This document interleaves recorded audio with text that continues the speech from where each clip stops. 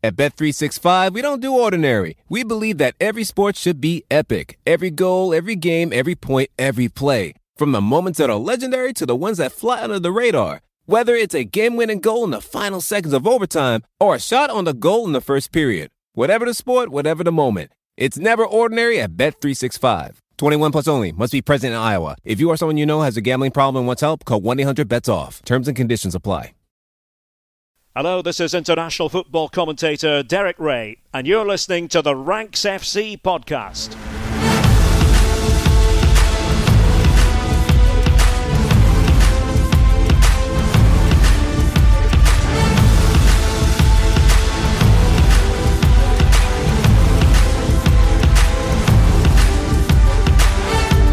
Hello Rank Squad and welcome to Ranks FC. This is another excerpt from our Monday Patreon Postbox, which goes out first thing every week, looking at all the weekend's action and answering questions from our brilliant Patreon community. We started this episode talking about the big game at the weekend. Manchester United beating Liverpool 4-3 in the FA Cup after extra time, and what that might mean for Erik Ten Hag, his job, and for United going forward this season. Let's get stuck into it.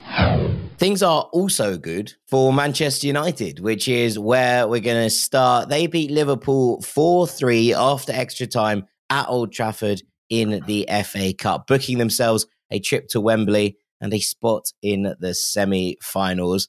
There haven't been all that many brilliant days for Erik Ten Hag this season. This was fundamentally one of them. And we're going to start with a couple of takes. Then we're going to discuss those ones and move on to some others. So we'll start with Nathan, who says, that game might be the perfect counter-argument to Dean asking for extra time to be scrapped. An awesome 120 minutes, which tilted and tilted again. Diogo Dalot and Garnacho were immense and never stopped running, no matter the score or the position they were asked to play. Kobbie Mainoo is a gem, and Rashford deserves all the flowers. Sorry to my Scousers. Klopp's dream farewell tour is cancelled for now. Mark Wilson says, up the Reds, what a match, an FA Cup classic. It might not have been the most tactically great performance from United, but this team showed there's still fight and quality in it. Blow for blow, they matched Klopp's Liverpool side. This could be one of those catalyst matches, not only turns the end of the season around, but could save Erik Ten Hag's job beyond the summer. Andy Mergs says, that was a great game and a great advertisement for English football. I felt United played really well in the first half and throughout extra time, but throughout they kept being quite easily ran through, especially in the centre of the pitch. With all the plaudits that Darwin's been getting recently, I thought he was poor and went missing throughout the whole game. I was waiting for Liverpool to take advantage of the fact United only had two defenders for a while. I don't think Erik Ten Hag could have made the team any more attacking from his subs and his changes of formation. It felt like the players knew, that Erik Ten Hag's job might be on the line come the end of the season, and they found some extra grit and energy to get the win from the game. Alex Kelly says, what a match. I woke up my whole floor at college watching it here on the West Coast. United till I die. Garnacho didn't score, but I thought he might have been our best player today. And without him, we don't take advantage and fight back because he gave everything to keep his energy up when other levels were dropping. Is he the key to United going forward in future seasons? Because what he showed today felt like that. And Shatacular says, can we give Ten Hag his props here? All season he's been trying to make the best out of the players available to him. When he's not having to force square pegs in round holes, the team look cohesive and produce results. Really hope INEOS rightly give him at least another season at the helm. Yeah, I mean, Mark says it might not have been the most tactically great performance from United. Maybe not throughout 120 minutes, but generally, I thought it was. Generally, I think Ten Hag nailed it here, and I think that he's given himself a fighting chance of holding on to this job because, particularly in extra time, I think he went against everything that you thought this team's DNA now was, which would have been to slowly relent, end up sitting on the edge of your box, sit back, invite pressure, and Liverpool end up winning the game. But he didn't. He was much more forward-thinking. He pushed players into forward positions. He crowded the midfield a bit more. He gave Liverpool a lot more to think about. I was actually really impressed with Ten Hag's tactics in this. And I think part of it probably was due to the fact that he knew he had to come up with something different. And I do think that this has not saved his job, but given him a chance of hanging around, because this is what INEOS needed to see. from what I understand, like a decision hasn't been made on Ten Hag, but there was a feeling they were leaning towards like this isn't going to be the man for Man United going forward. And I think a lot of that was down to the fact that this team often do show a mentality that wilts in big moments and that doesn't have the charisma or the personality to impose themselves on a big opponent. And sources were telling me going into the game, like, he has to be competitive in this match. They don't expect to beat Liverpool. You can't expect to beat Liverpool. But you have to compete. He's got a strong team available to him here. And full credit to him for the way that he came through some difficult moments in this match. And to completely turn it around and winning it like that is sensational. And those moments aren't forgotten at Old Trafford. And while I don't believe that the likes of Sir Jim Ratcliffe will be won over by knee-jerk reactions to moments like that, there'll be deeper thinking than that, right? But there's no way a part of him didn't have goosebumps when it did happen. And Ten Hag was the guy that had made sure that the team did play like that in the closing minutes. So this is something that they have to consider. And what I think is interesting is that the game's coming up because ultimately, like, what does this count for? If Man United get into the next round against Coventry City and lose, then does it kind of becomes irrelevant, doesn't it? Because suddenly, like, okay, well, that was just a one-off and he can't do it often enough. So he does have to remain consistent from here. And the big one I'm looking at already, mate, 7th of April, Man United v Liverpool in the league. If he can do it there as well, if he can pull off a result, a draw, whatever it is, that also dents Liverpool's title hopes, then I think you've got to be like, look, this guy deserves to carry on because, yes, Graham Potter, we might like. Yes, Gareth Southgate, we might like. And there are other contenders out there that possibly could come into the thinking. But they have to think who is the best man for Man United. And given that he already has an understanding, he has spent so much of the season without certain players, and he's getting something out of this team now. Look, he's got a chance. Yeah, I think this is it. It's not that this is the answer and that this is now, he'll stay because of one result in the FA Cup quarterfinals. But I do think it gives him a platform on which to launch I should be the man going forward job. That's what I think this gives. I think it gives him that catalyst and that moment to be like, okay, we've had the big kind of turning point result, if you want, but the turning still has to come, if you will. It's not about, okay, this is, one brilliant result and the way that it looks now, and obviously the celebrations, and that's all incredible. And United should enjoy those moments because, one, there hasn't been all that many of them of late. And two, that's a huge win in a cup against a seemingly unstoppable rival who have been streets ahead for the last 5 years. So when we're kind of looking at it in that kind of context, I think that this gives Erik Ten Hag a fighting chance, but he has to build on it, as you say, that they won't be done on one result. It's about, and it wasn't just a result, it'll be the performance as well, but it has to lead to more if United are going to follow this through going forward. And I think that's an important point to consider at this exact moment. So yeah, I thought it was a really, really good game. And, as Mark said, an FA Cup classic, these are ones you kind of look at and think, yeah, well, what will be shown in, 3-4 years when they're doing FA Cup montages and all of those things. I think that all matters. I also think from a United perspective, what was impressive, especially, as the energy levels were dropping, was that directness. Now, it's obviously easy to say that after they score a goal from a corner up the other end to win the game. But when you think of the classic Man United teams, that ability to counter-attack and be direct and, go from one end of the pitch to the other to make things happen was a pretty key facet of it, right? That was something that Manchester United always had in the locker. And to be able to go and score a goal like that, I do love that Ahmad managed to get himself sent off for the celebration and now we'll miss the semi-finals after scoring the biggest goal. Of the rules, that is, 100%. It's such a frustrating It's silly, but it's also, it's one of those, you're like, well, as soon as he takes his shirt off, as soon as he takes his shirt off, it. But it is what it is.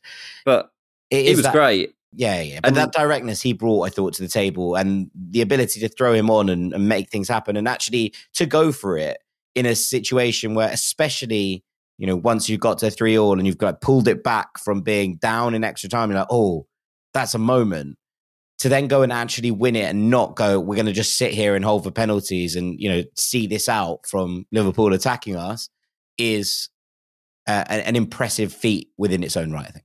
He deals with the goal really well. He's the guy winning the ball back, and then, when Garnacho slots him in. He deals with the goal really well because it's a bad pass. It's behind him.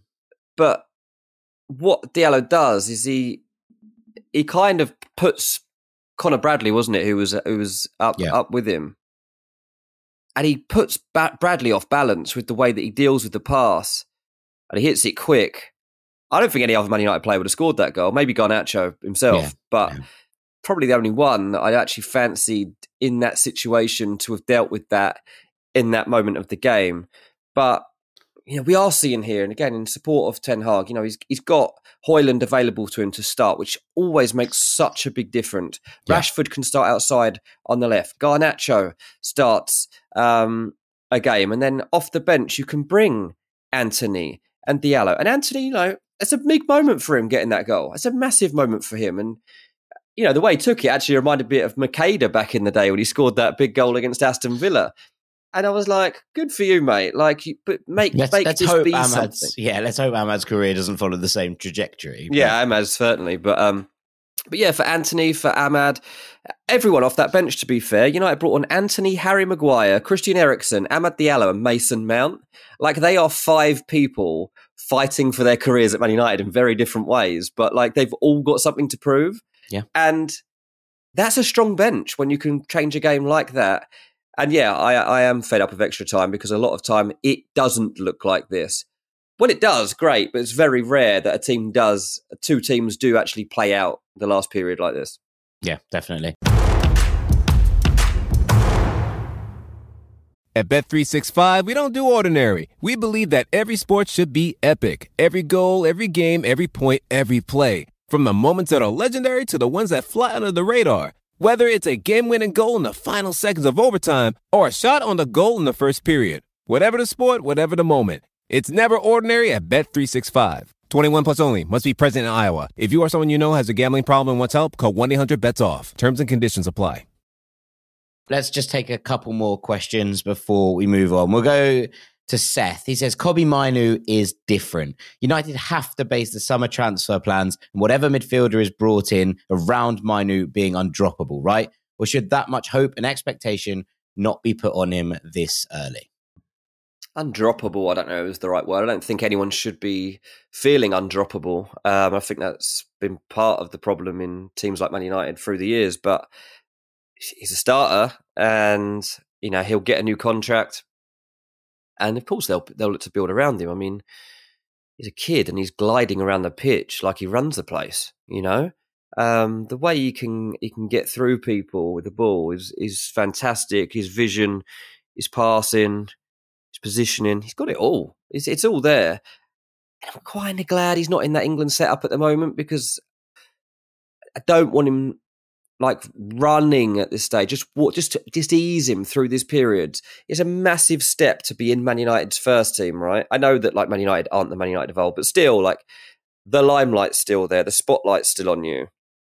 To have England as well, if he was starting for them, I'd be a bit concerned about how he would cope with that. So plus, the whole Pedri thing we always talk about, right? We're just playing too many games too young, and the injuries that followed.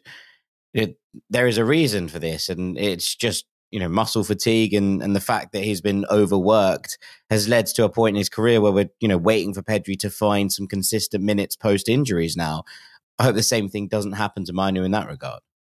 Yeah, true. Yeah, that is definitely an aspect of it to look at. But yeah, he's a brilliant footballer. Definitely put hope and expectation in him, Seth, for sure. And next season, with or without Ten Hag, doesn't matter because Mainoo will be at the centre of that Man United midfield. Yeah, definitely. Yeah, definitely. 100%. It just feels like we're watching a star being born in real time, doesn't it? I think it's an interesting one. Let's look at this quickly from a Liverpool perspective. We've got a couple of comments here. This one from Michael Lewis. He says, I think Klopp mismanaged his rotations in the last week. playing too many key players in the Anfield leg of the Europa competition. We didn't need such a strong lineup against Prague, and our fatigue showing at the end of the regulation time in Manchester showed this. I think running Joe as the inverted winger was a massive mistake and led to the first goal. The confusion between Quansah and Joe Gomez after losing possession was quite atrocious. Does Quansah go out wide and Joe Gomez fill in? Joe just chased the ball and let the overlapping run happen, which led to the goal. If we'd had Bradley in from the top with less fatigue, we would have stayed even wider and created more chances. And then here comes the sass. Congrats, United, on making the semi-final of the FA Cup by beating a Liverpool side that has been playing twice a week for the last couple of months. Somebody give them their trophy. I thought he'd managed to get through then without the bitterness. No, you're never going to get that. Never going to get that. Arnav said, incredible game despite the result. I found it tough to comment without getting emotionally carried away, but I thought that this was the first big Klopp slip I've seen in more than a year. The decision to sub off Szoboszlai when he was running the game and to bring on an incredibly ineffective Cody Gakpo at the time he did was a mistake. This I thought was probably just about fair. The Szoboszlai sub was weird because he was having a cracking game in the middle and playing really, really well. And I do think that the balance of this Liverpool side shifted when Szoboszlai went off. The Joe Gomez and Quansah point that Michael brings up, I think is fair, but equally, if you'd looked at that team beforehand, you probably wouldn't have been thinking that that was going to be a problem in its own right. You know, you'd be very comfortable with what was going on there. We've seen Joe Gomez drop incredible performance after incredible performance this season. Quansah's been solid every time, pretty much, that he's been called upon. And the rotations, you know, I can't sit here now at this point after speaking on Friday and saying that it felt like a perfect game for Liverpool ahead of their United Cup tie because they were able to get goals and minutes into key players to be able to ease off the throttle in the second half. I can understand that in hindsight, it might be easy to say that, players, were played who shouldn't have, or there was, too many big names in that side. But equally, I think that a level of respect and modicum of the competition needs to be applied as well. And considering how comfortable that was for Liverpool, it felt like at the time Klopp had got that right. I just think that this was a game that, could have swung either way. And that's a big jump and a big step for United to come up to Liverpool's level, as opposed to Liverpool throwing it away. There were some weird decisions. I do think the Szoboszlai thing is the most important of the lot. But I think this was United stepping up as opposed to Liverpool completely dropping off a level. Yeah. I guess if you're a Liverpool fan too, consider, which would you have rather won this season, the Europa League or the FA Cup? Because you're still in the Europa League, you're out of the FA Cup. And I guess a part of it has definitely come down to the fact that he did play a lot of key players in that match the other day. So, you're going to say Europa League because you're a Europa League ultra. Some Liverpool fans won't feel that way. Some Liverpool fans would have rather had the FA Cup, especially as it's meant going out at the hands of Man United. That would also be so. It's also completely reasonable. I think in terms of that, and trying to take away my own innate Europa League favoritism here. The other thing is that it's the one trophy that Klopp's been in that he hasn't won. Right? It's the last one that there's been an opportunity. Yeah. So that's definitely a big factor in it. Whether it is for Klopp himself, who knows? But you would imagine so, right? Hard to believe that wouldn't be the case. Yeah, sees Jose Mourinho and managers like that going around gloating in the moments of their career about all the trophies they won, and you want to be able to reel them off. So not the end of the world, but you've got to go and win that Europa now. The quadruple's gone, which was expected. I've never played that up. I've always played it down because it's almost impossible. And this is why. Because it's the balance of games. Yeah. I mean, we talked about it with City and the League Cup, and it seems to be the one every year that they're just like, well, yes, it'd be nice at this point. Obviously City had that run where they won every League Cup for 4 years or whatever it was. But it has felt like as they've stepped up the gas in other competitions, that's the one that's fallen a bit more by the wayside. Unfortunately, it is difficult to go all the way and win everything in every competition. To fight on all fronts across the entirety of a season is incredibly hard. And we've seen Liverpool get to this kind of stage before, right? Where they are still in the hunt for loads of different trophies and come up slightly short. And there's no shame or, ridicule attached to that. That's just simply coming up slightly short against very good teams at the sharp end of the biggest competitions in the world. That's what happens sometimes. So I think that this isn't end of the world. It's not a, point where you're looking at it and thinking, oh, it is a shame for Liverpool in that there'll be no stop at Wembley on the Klopp farewell tour. But equally, I think that there is plenty to concentrate on, plenty to address, and it's going to be intriguing to see how it affects them going forwards in other competitions. It's nice to obviously have a break now and just to be able to kind of stand back, reset, and kind of assess where they are ahead of this run-in that's going to be incredibly, it's going to be it makes it intense, isn't it? Makes it more painful when you see the cup draw made and you see that Man United are playing Coventry. And while, look, I'm not going to disrespect Coventry by saying they've got no chance, because they have got a chance. If you're Liverpool and you know that you had a cup semi-final coming up against Coventry City, you're like, that's annoying. That's annoying. We would have avoided Chelsea and, more importantly, Man City, and we would have been giving Klopp that last cup final. The likelihood would say. So, yeah, a strange one. But as it stands right now, we're probably, dare I say it, looking at another Manchester derby as the final. That went well for United last time it happened, so we'll smile and that see. Would save Ten Hag's job if he can pull that one off, man. Well, that absolutely.